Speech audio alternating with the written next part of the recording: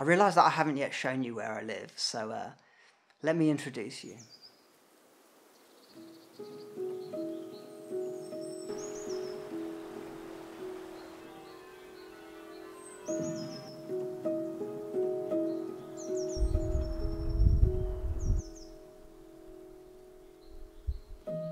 My girlfriend and I, we moved to Winchester in June this year, about 4 months ago. We'd lived in London for about 6 years and felt like it was time for a change. COVID definitely accelerated our thinking.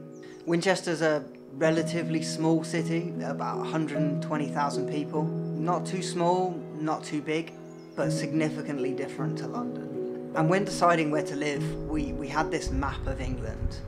We had this list of about 5 or 6 cities, one of which was Winchester. And we started researching each of these cities online. And pretty much before even visiting, we essentially decided we want to live here.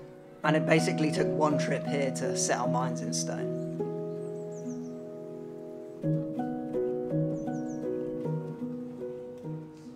And when people come and visit here, they describe it as like something out of a movie. The city is old, it's full of history and architecture. Some of the houses are like 400 or 500 years old and absolutely stunning.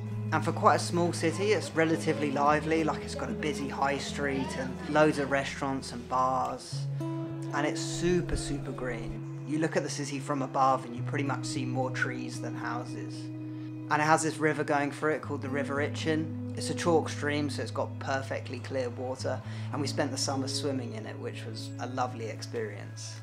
And I'm used to like residential areas of like Surrey and London, where when you leave the town or the area, you just go into the next village or the next town. But when you leave Winchester, you go straight out into like rural countryside. So you've got like the South Downs and the New Forest, just like beautiful rural countryside all around the city.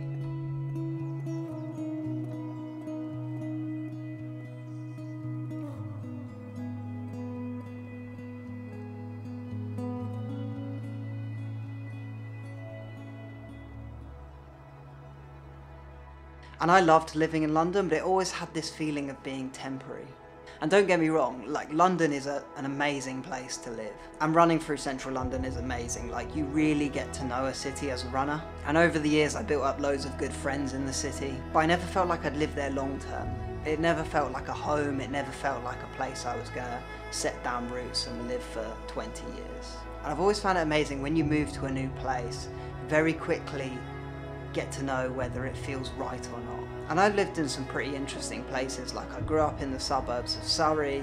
I then went to university in Lancaster in the northwest of England. I spent a few summers living on a beach in Greece. I lived on a hotel in the French Alps right on the ski slope, and then spent 6 years in London and now moved to Winchester. And I have totally different memories of all these different places. Like I never loved Surrey, but I will always have fond memories of living in Lancaster. And whilst I never felt that I really belonged in the French Alps, Greece is like a second home to me.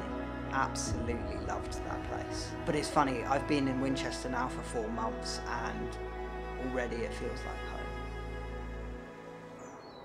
Life's definitely a bit slower here, it's a bit quieter. And when you walk past people, they smile at you, and that might seem like a small thing, but it does give you a nice feeling about a place when people are outwardly friendly. And I can genuinely see myself living here in like 30 years, probably still running with the running club. And it's hard to explain exactly why it feels so much better. Like my go-to is to think of all like the quantifiable, rational, logical things about why it's better to live here. You know, the standard of living, the quality of life. Something that I can list and put my finger on. My girlfriend thinks in a much more emotional way. And in this way, Winchester doesn't feel like my home because the standard of living is better. But my intuition is definitely telling me that this is home.